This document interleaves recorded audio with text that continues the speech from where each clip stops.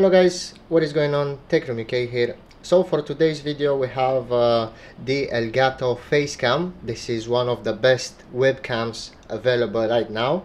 They got another version that just came out, the 4K one. This is the Full HD 1080p 60 FPS one. So this is the box for it. As you can see right here, we got Elgato logo, Facecam, premium Full HD webcam, CES Innovation Awards 2022 honoree. Some specs on the front as well, so some features. So Full HD 1080p 60 FPS, low latency, uncompressed video, studio quality optics. On the side we got some more features and some more specs. So true HD 60 quality, ultra low latency, Sony Stravis CMOS sensor, and anti-reflective all glass lens, 82-degree field of view, which is quite wide, but I think in the software we can zoom in and out of, and you can pick your field of view. So in the box we have the Facecam itself, privacy cap, mount with a thread for tripod mount, detachable USB-C cable, and a quick start guide. Let's have a look on the back. It can do raw video. It's got memory inside it, so once you set up the settings for this, you can actually save it in the webcam. So next time you unplug it and plug it to a different device, it will already have the settings that you previously applied on it, which is quite clever. True HD at 60 FPS, state-of-the-art Sony sensor.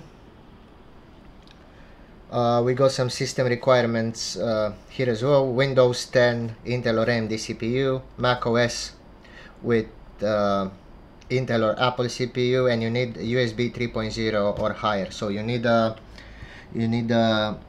free USB slot on your device. Technical specification, that's a lot of them. We're not gonna go into that now, but I will zoom in a bit closer just in case you're interested. So it tells you that it supports 1080p, 720, 520 at different FPS, focal length, aperture, and so on. You can set that in their software. So yeah, this is the box for it. It just came a few days ago. I didn't got the chance to open it. So let's go ahead and open this camera up and see what we actually get inside. So after opening the box, this is what we get. We get a quick start guide with pictures, technical specification. It tells you step by step how to use it, how to mount it, what it can do, and so on. We got quite long, I think it's 2 meter, USB 3.0 to USB-C. So it's a USB-A that plugs into your PC or your laptop or whatever device you have. And then USB-C that will plug into the camera right here at the back. And this is the webcam. As you can see, it's quite large because all of the features that it's got and the sensor and everything. So yeah, compared to my hand, this is how big it is. So it's one of the largest webcam I ever had. It's got a privacy cap right here, so if we can take it off, and now the lens is exposed. I will suggest when it's not in use, just keep the privacy cover on, so you will protect this delicate glass lens. It's adjustable, so you can adjust it like so. You can even take it off from the stand and mount it on a tripod. Yeah, pretty much it's a really amazing webcam. I'm gonna go ahead and test it, and I'm gonna show you guys the image quality. If you guys are interested into this, by the way, I will put a link into the description below. Right now there is an offer on Amazon, and you can get it for below the asking price. I think it's 20-30 pounds off, so it's a good deal for this kind of webcam. And yeah, let's hook it up to my PC. I think I'll put it on the monitor, or I will hang it here instead of my old webcam. I'll either put it here or there, and hook it up to my PC, and I'm gonna show you guys how everything looks like when it's mounted, and I'm gonna show you guys how to get the software as well. Okay guys, so I plugged in the Elgato Facecam. I'm going to use my OBS live streaming scenes just to record this video. And basically this is how it looks like. I'm having it on a small screen right now, but yeah, the camera, it's amazing. It's got an amazing quality. Let's go on this screen right here and just increase the size. It looks amazing. Look at the details. You can even see every tiny hair on my hand, every crack in my palm and all that. So yeah, it's an amazing camera, but it does not look like that out of the box. You have to adjust it. In order to adjust it, let's go back on the live scene right here. In order to adjust it, you have to go into the Elgato Camera Hub software, which is this one. And right now you should have a preview video right here, but because I'm recording this, the camera is occupied with the recording.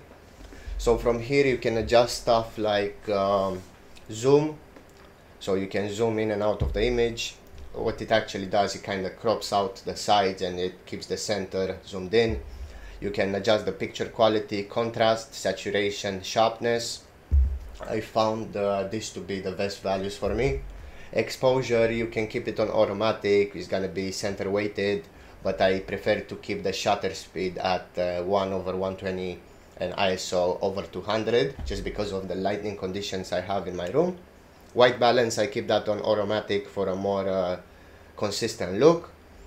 And noise reduction, if you increase the sharpness right here, if you increase the sharpness, you're gonna have some noise, and especially in the high contrast areas.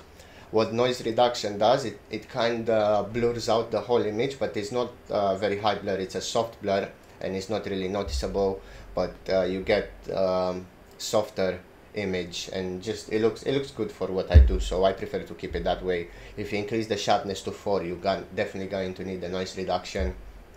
And yeah, overall it's an amazing camera.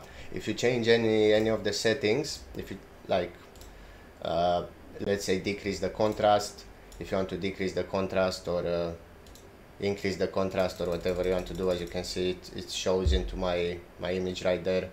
You can decrease the contrast to 0% or increase it. As you can see, it actually made my picture darker. If you want to save these settings, let's keep it to 50%. If you want to save this setting, just press save here, and it's going to be saved in the camera. So next time you take the camera and plug it into a different device, you're gonna have the same settings as you saved into its built-in memory chip. So that's quite clever.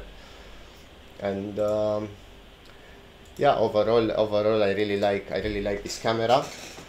I tested quite a bit of cameras until I got this one, and I said this is one of the best cameras I ever had. I will definitely recommend this for streaming, as it's made for streaming. So it's definitely got some features like it works really well with chroma key. So if you guys want to see a separate video on that, let me know down in the comments. As I said before, I'm gonna link the camera in the comments below in the description section. So if you want to buy it from Amazon right now, I think Elgato offers a discount as well, so you can buy it for less than the MSRP price. And yeah, I will definitely recommend this camera. It's a great webcam. Thank you guys for watching this video, and I'll see you in the next one. Cheers.